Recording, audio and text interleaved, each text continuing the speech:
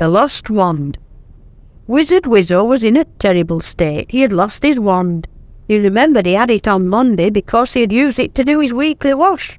But by the time the washing had hung itself neatly on the line to dry, the wand was nowhere to be seen. On Saturday it was the King's birthday, and Wizzo had been commanded to put on a special magic show. Now what was it he had to do? He simply couldn't remember where he had put his wand.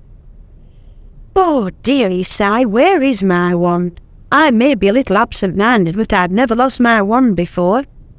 Well, I'll go to the village, perhaps someone there has found it." Still sighing, he went out of the front door, quite forgetting to lock it. This was just the chance that Bungo the dragon had been waiting for. How he wished that he could be a wizard. Perhaps he could learn a little magic while Wizard was out. He opened the door and went in. First, that naughty dragon found some jars of magic paint. He tried a little on the tip of his tail. At once, fireworks flashed and banged from the dab of paint. "Ow!" he howled, rushing round and sending jars and boxes flying in all directions.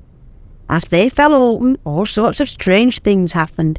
Frogs hopped up and down in the sink, pink mice in silver skirts danced on the kitchen table, and mischievous elves ran around taking food out of the cupboards and saucepans from the shelves.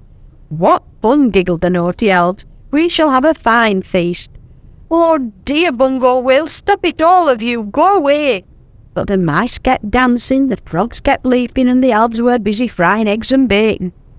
All the while, rockets and Roman candles whizzed and whooshed from the frightened little dragon's tail. Suddenly the door flew open. Wizzo stood there amazed. "What's going on?" he cried. "Who has been meddling?" Then he saw Bungo, who was trying to hide up the chimney. "Come down at once," the wizard roared. "Please, sir," Bungo said, crying. "I only wanted to try a little magic. I would so love to be a wizard like you." "Be a wizard?" exclaimed the angry wizard. "Not in 1,000 years. Look at the mess you've made. Go home." He took off a shoe and threw it at the little dragon. As he did so, something flew out of the shoe and landed in the sink. At once the frogs disappeared. "Bless my soul," Wizzo cried. "It's my wand." "Well done, Bungo," he smiled as he waved the wand at the everything in order again. "Now I can do the magic show for the King's birthday, and you shall help me. You shall come here every day too and learn to be a wizard."